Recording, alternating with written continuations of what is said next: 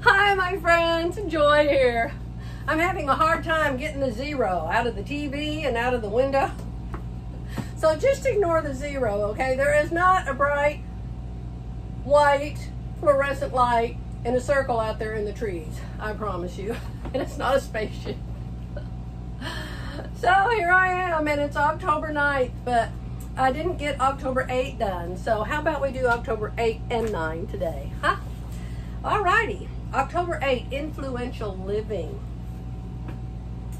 Matthew 18:7. Woe to the world because of the things that cause people to stumble.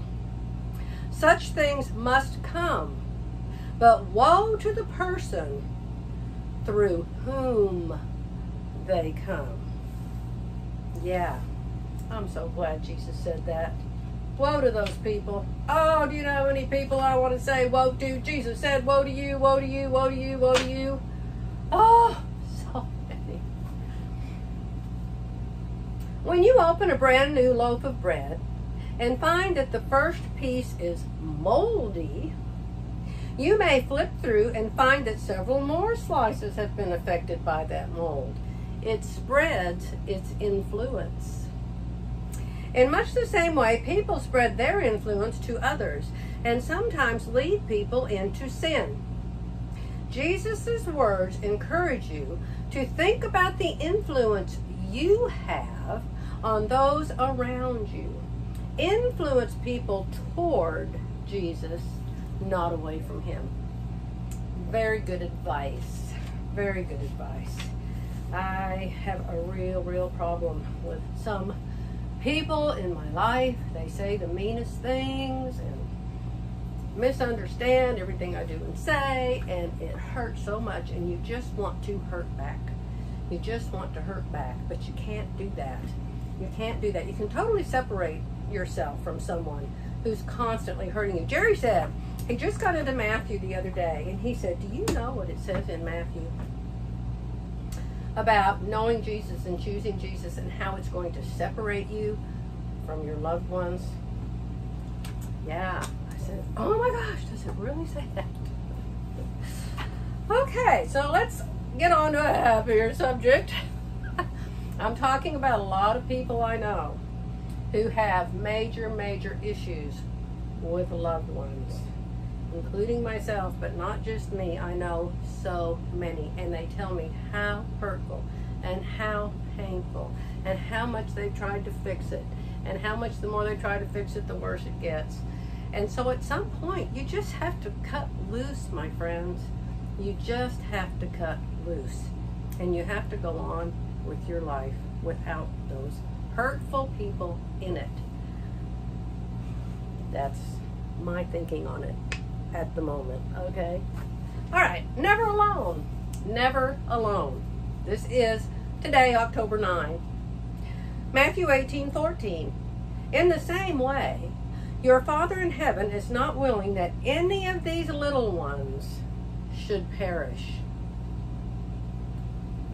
Children didn't have much place in the hierarchy of society in Jesus' day. They don't have any place this day. They murder them right and left by the millions in the womb. They have no place. They're nothing. Oh, woe to those people. Major woe to those people. We're backing up to yesterday. But in this instance, Jesus pulled a small child into the room and explained that just as a shepherd would leave 99 sheep on a hillside to go and find one sheep that had wandered away, God desires for all his children to stay close to him. He pays attention to you and to where you are in your journey of knowing him, so you can know that you aren't alone and he has not turned away. He cares a lot. It is by grace you have been saved through faith. And this is not from yourselves. It is the gift of God, not by works, so that no one can boast. Ephesians 2:8 and 9. Okay. Well, sometimes I wonder why God isn't doing something. Why isn't he doing something? about the evil, the awful, awful evil, the disrespect, the hate, the murder, the downright murder of innocent blood. You know, people always say God is love, God is love, God is love. Well, I'll tell you what, the Bible says God can hate too. It says it.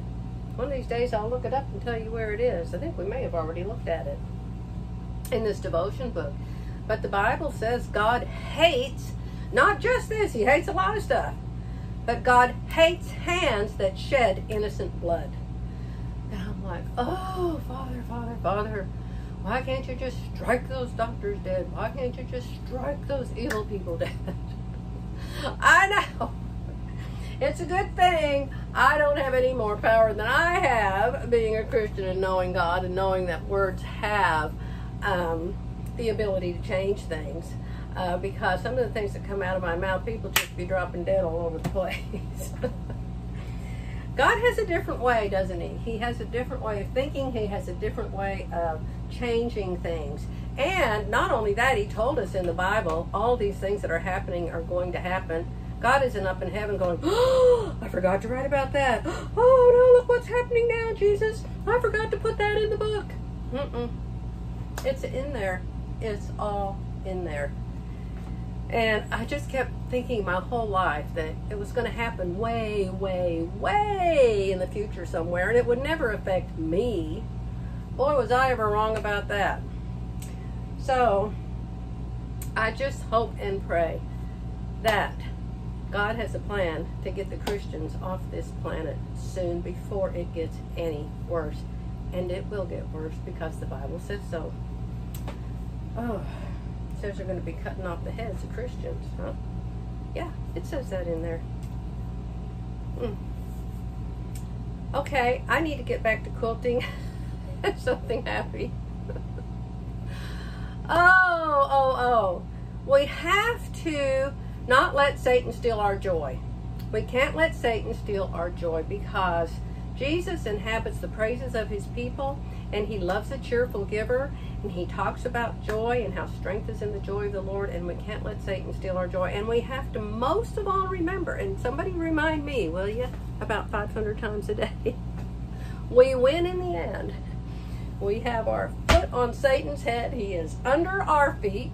He has no right to harm us in any way, and we can't really control what other people allow him to do, but we can't let him steal our joy. We must pray, we must believe, we must trust. I have to go. I've got a quilt on the long arm over at the house, and I've got to get back over there. Love you all. Jerry and I will be back tomorrow.